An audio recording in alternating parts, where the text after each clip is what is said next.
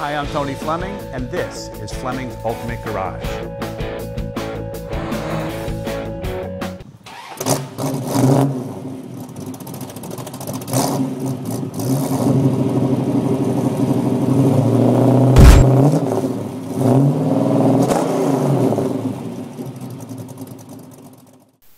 Hey, thanks for joining us on today's video. Listen, man, the world of muscle cars, Cudas and Challengers, right up there at the very top. And then once in a while, you know, when we were ordering these cars, we ordered them to go fast because they did go fast. And the less things they had on them, the faster they went. At least that's what we thought in our mind, right? As we get a little bit older, to find some muscle cars with a lot of equipment on them is harder and harder to find. And in fact, this is the most loaded Mopar we've ever had here. This Challenger RT with the larger engine, with all of the accoutrements, these factory options and fender tag and documentation and incredible color combination and things like that, makes this an instant collector car. Not to mention it's beautifully restored. Check out the pictures underneath, inside the engine compartment, interior, and what have you. We're going to spend a few minutes looking at paint quality. We're going to spend a few minutes looking at under the hood because it's beautifully detailed. I'm encouraging you to drive this car to work on a Friday, man. It'll change your life, right? And then maybe if you want to go to a show on Sunday, you can do that. Maybe you want to go out with another couple to dinner on a Saturday night. This is a game changer for everybody. All right. Anyway, so let's start with that. We'll start with burnt orange metallic paint, which is one of my favorite colors ever made because, you know, black looks great and red looks great, but this is a super classy color, which makes this car and the color combination pop so much. And a lot of time was spent on paint. And let's go ahead and make sure we come on in, able to read the letters nice and clear. Make sure that you guys can really understand that pictures can hide the quality of paint, but the video is going to show us exactly what we're looking for. Hence the reason why it's so difficult for you guys to look at this and much easier for you to look at this. All right, let's take a peek under here. But before we get into too much of that, I would like to show you the pins have arrived. All right, the grill of the 70 is fabulous. You have to admit, sunken in, it looks deep. It's considered one of the best looking grills out there.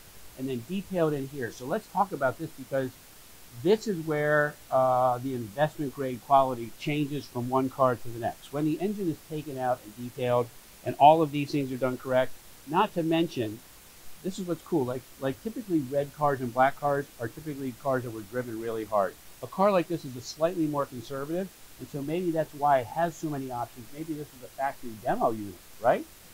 For instance, how many of the cars would have come with air conditioning, would have come with factory cruise control, power brakes, power steering? Not all of these things are standard on these cars. This has the upgraded 440 instead of the standard 383 engine.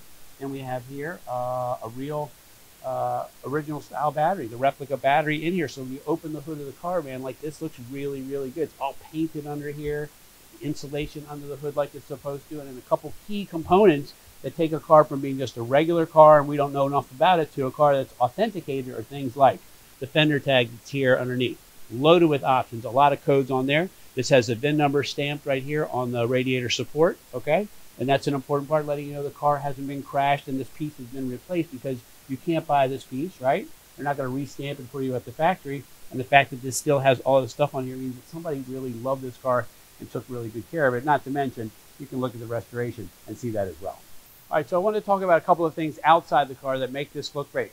A lot of times people will say to me, man, that's a great looking car, but you never really know why it's a great looking car. I want to point out a few things. First off, the louvers are great. I'm a huge hood pin guy. Like I'm saying on my casket, I want hood pins. I want to be there for a while, so it doesn't really matter, right?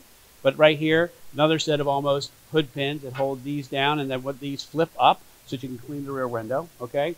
The Go Wing, fabulous, fabulous piece. Almost every car in the world should have that.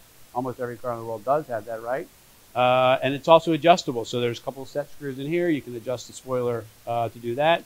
The call outs here for the RT and the quad tip exhaust. 15-inch rally wheels with BF Goodrich radial TAs. And then the RT stripe that goes along here is great. Add a couple little more touches to it. You got to finish this, man. This is why we finish this car up like this, is the hood stripe, right? The 440 Magnum callouts right here. And this car says, I am a muscle car. Keep in mind, you are amongst a whole place full of supermodels and other beautiful muscle cars. This car on the street looks spectacular. All right, the tail end of the car, which a lot of people are going to see. You know, keep in mind the 440 is one powerful engine. It was probably one of the best engines made. Chrysler engineers were fabulous. I know my GM guys are going to be like ready to take me down. Don't take me down. Ford guys are like, are you kidding me? No, we own the world's best. Whatever. Everybody has their flavor. Whatever. This car, rock and rolls. It says 375 horsepower, but I think that it's quite a bit more. So this is a lot of what people see. They see the great taillight design. They see the quad tips. They see this cool wing and the rear window louvers. And then if you decided to go to a car show, right, and you wanted to, this is all beautifully painted. This has the correct braces for the spoiler, not just drilled through the trunk and left in there. This has the painted trunk, which is very different than, say, a GM or a Ford, where Chrysler spent the money painting underneath the cars, painting the engine compartments, painting the insides of the trunks as well, which makes them a much nicer looking finished product when you're done. This has the correct mats, the weather stripping. You can see the detail. I'm talking about how great this car is, but you can see from the video it is. I just like to point it out so you can see all those good things. And then when you're closing, it just, everything just sits, feels, and sounds good. All right, so come join me inside here for a second. And this, my friends, has some really great stuff I wanted to show you. First off, this has the Rally dash in it, so it has the 150 mile an hour speedometer. It's got the 8,000 RPM tach, full array of gauges, okay? It's got the AM stereo in it. It's got, obviously we talked about the air conditioning under the hood, but that's really nice. And then it has some other things in here. The console is not standard, and this also has the slapstick shifter, which you really can't see exactly how it works, but I just want to show you how nice it works. When you floor it and you decide, or if you just want to do a mildly little bit of gas, you smack it to here. That's as far as it goes. That's second gear. You let it go a little bit, right? You hear a click, and then it's ready for third gear. When it's time to shift into third, you slip it into third like that. That's why it's called a slapstick, because you can just slap it and it won't go any farther. That way you can't miss a shift. You can't go too far. And then when you're ready to put it in park, that's what you do, all right? Color match console, buckets, so the carpets are new, the seats are new, the headliner is new, like the dome lights are working, all of the stuff in here. The dash is working the way it's supposed to. Most people don't know, but the dash in the Chryslers don't light up the gauges. The lights actually shine down onto everything. It gives it this really cool glow at night. So it's everything. The whole dash is lit up, not just the gauges. Those are little details. This is a cool little touch here, the 3-spoke wheel, right? With this accordion style piece in here, door panels. I get excited about these interiors of cars, especially beautiful ones like this with contrasting stitching in the dash and what have you, because I know what it costs to bring an interior to this level. It's like a brand new car inside here, and I think this is one of the best places you're going to spend your time. All right, let's close up the video with these beautiful details on a beautiful car about some beautiful stuff. 440 Magnum, legendary engine above the 383, right? Not that the 383 wasn't good, but this is even better. Air conditioning versus non-air conditioning, even better, right? Cruise control, even better. Power steering and power brakes, even better. Get inside the interior here, and we have the Rally dash, which is really nice.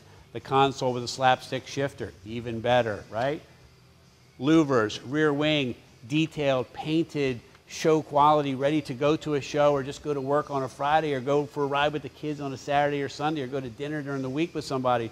This is an awesome change in your life, man. It's investment grade, which is even a greater piece of the fact that these have typically been going up over time. And what's not to like about that when you can wheel around something while it's going up in value? Awesome. Anyway, call us 301-816-1000. We'll tell you all about this Challenger RT. Hey, boy, that's the car. What's wrong, officer? Boy, you're in a heap of trouble. Violation of city orders 11-14, operating a racing type vehicle inside the city limits. Oh, officer, this is the new Dodge Challenger RT. It's not a racer. Ain't I? What kind of tires, them, boy? Optional polyglass GTs. Racing tires. Them stripes, them, boy, what you call those? Racing stripes. I suppose that's a reconverted lawnmower motor. Optional 440 Magnum V8. What's that doohickey in there, boy? Well, that's a new optional slapstick racing shift. So look, it's got concealed wipers, and it's got dual headlights. You don't find that on any racer, do you? Careful, boy. Our bookkeeper says a law officer. If you can handle the way people react to your 1970 Dodge Challenger, you could be Dodge material. Now, look, boy, I know a race car when I see one.